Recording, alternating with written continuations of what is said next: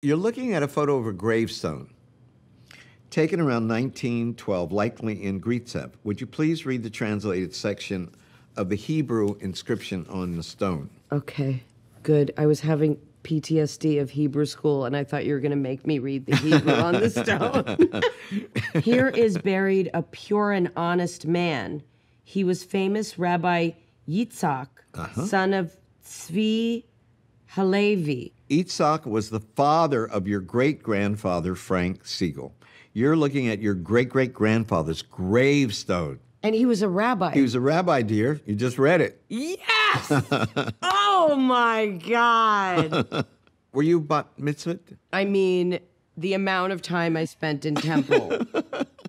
If somebody, had just said to me, my great-great-grandfather was a rabbi, I would have been like, oh, wait, let me catch up to this sermon right now. It's mind-blowing.